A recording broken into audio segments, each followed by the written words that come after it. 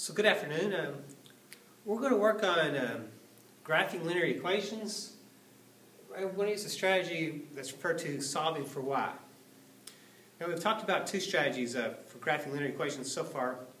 We talked about finding three solutions and also using the x and y intercepts to graph. So look at this equation right here. Typically if I see an equation like this, I would probably use the x and y intercepts based on what we've been doing. But this next strategy is going to lead us into some other strategies as well. So we also want to talk about solving for y and using that strategy.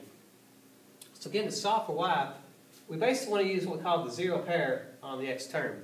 So to get the y by itself, we go after the x term first, and we want to use the negative 2x to zero it out. I have to use the negative 2x over there on the other side of the equation to keep it balanced.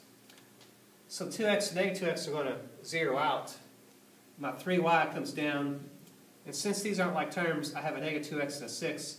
So I write negative 2x and a 6. Since those aren't like terms, we just put them together.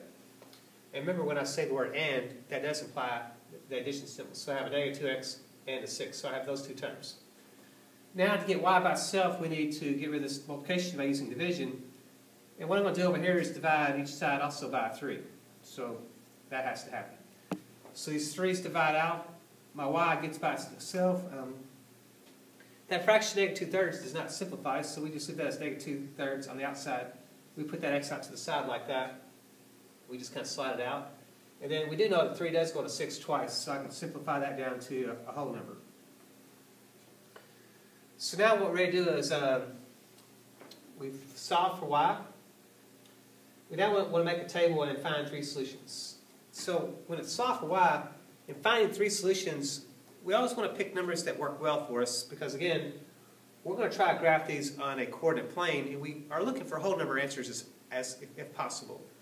And we do know that if I choose x to be 0, that's going to be a very easy number to play with. So if I have y equals and I put negative 2/3 x and I put a 0 there instead, we know that negative 2/3 times 0 is going to be 0, and then 0 plus 2 is going to give me 2. So if I put a 0 in for x, y is going to equal 2. So 0 in for x and y equals 2. And remember, that's also a very special point. That also represents what we refer to as the y-intercept. So anytime we set x equals 0, we're also looking for that y-intercept. And it is also a solution to our equation. Now my next thing is I don't want to have fractions, so I want to pick a number that I can actually divide by 3. And 3 is a good number there, because 3 can be divided by 3. So that 3 is going to dictate that I choose a 3 here. And we do know that 3 is going to go to 3. It's going to divide out. That's going to give me a negative 2 plus 2, which is going to give me a 0. So if x equals 3, y is equal to 0. So 3, 0 would be located at that spot. And that so happens, that's the x-intercept. So we found that really not even trying to. It just kind of fell into it. Another value for x that I can choose, since I have a 3 there, it's not a bad idea to just use a negative 3. So I have negative 2/3 times a negative 3 and add a 2. And we know that that 3 is going to go to negative 3 and give me a negative 1. Negative 2 times negative 1 is going to be a positive 2. And 2 plus 2 is going to turn to give me a positive 4 there.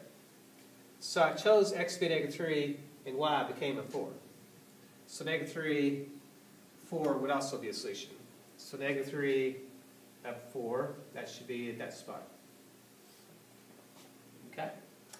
So once I've found my three solutions and I've graphed them, all I have to do now is just graph the line that passes through those 3 points. So, if I can get that to hold for me.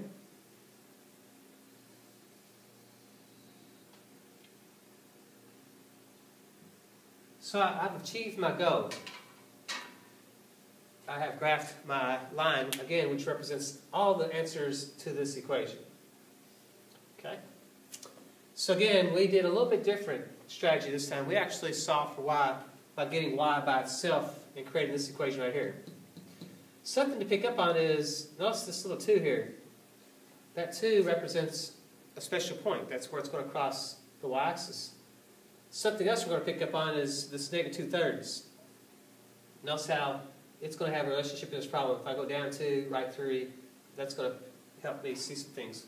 We're going to talk more about that special number, that number in front of the x.